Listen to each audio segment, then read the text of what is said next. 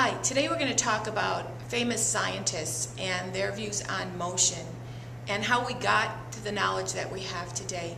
We're going to start with Aristotle. Aristotle was born in 384 BC. You don't have to remember the dates. I just want you to know it was a long time ago. And he said there were two kinds of motion. There was natural motion and violent motion. Natural motion was what things want to do naturally. Heavy things want to fall.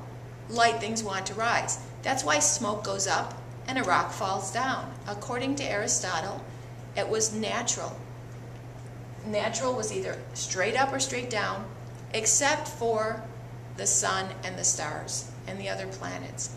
They were going in a circular motion around the earth because that's what we believed at the time. They're going in a circular motion around the earth, and that was also natural. Violent motion was opposed motion.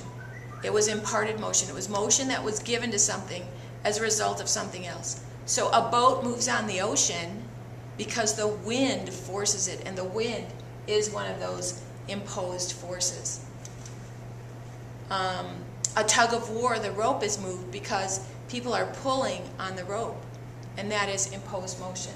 So violent motion is not natural.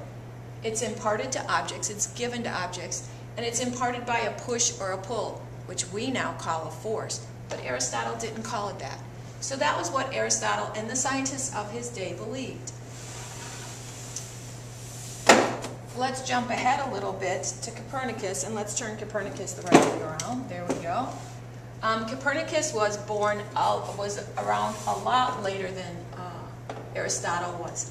And he came up with some very revolutionary ideas. So revolutionary that if he went public with it, he would have been in big trouble. So he kept it a secret, and he said, it's not that the Earth is the center of the universe and things revolve around it. Center of our solar system, things revolve around it.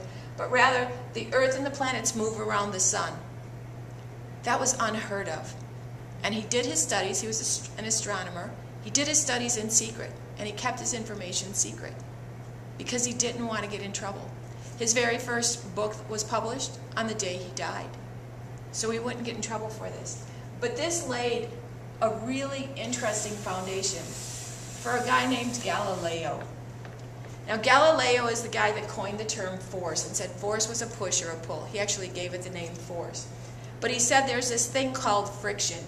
It's a special force, and it acts between materials that touch one another as they move past one another.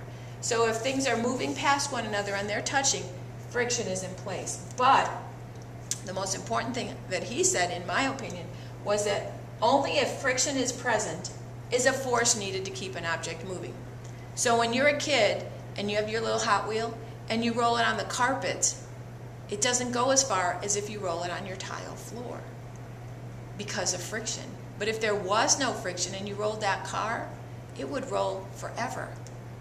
And that's what Galileo said. That was totally changing the way everybody thought about things. He got in a little trouble because he said, I believe what Copernicus said was right. And he was under house arrest for a while. So he had a little time to do some experimentation and some thinking. See, he was concerned with what was happening. He wasn't as concerned with how things happen, but really what's going on. And so he did a lot of experimentation. So let's talk about one of his experiments. Okay, so he took a ball and rolled it down a ramp. And what he noticed was when the ball rolled down the ramp, it picked up speed.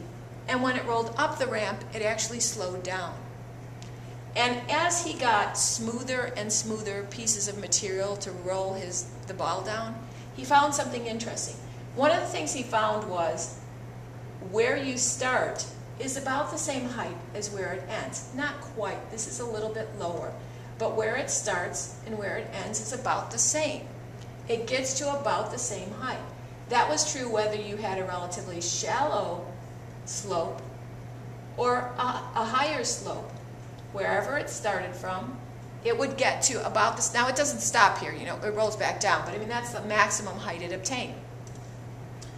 And he noticed as it went down here, like I said before, it got faster, and as it went up here, it got slower.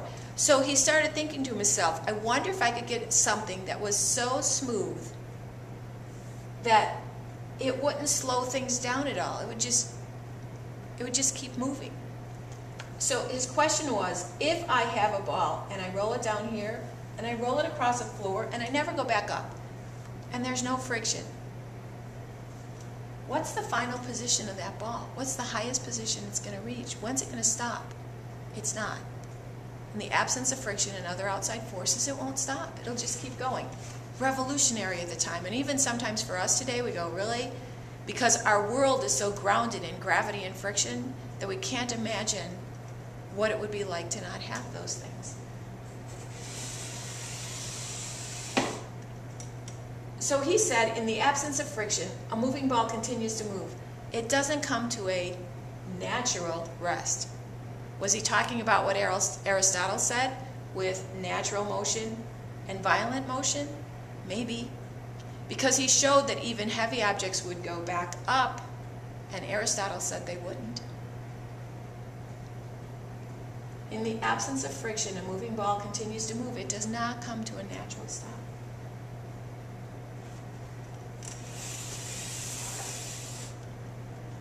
He called that inertia, I-N-E-R-T-I-A. And what inertia is it's a property of a body, it's a property of an object that says how much it's going to resist change in its state of motion. It doesn't want to change. It wants to stay the same. If it's in motion, it wants to keep being in motion. If it's at rest, it wants to keep being at rest. Inertia is the property of a body to resist change in its state of motion. It wants to keep doing what it's been doing.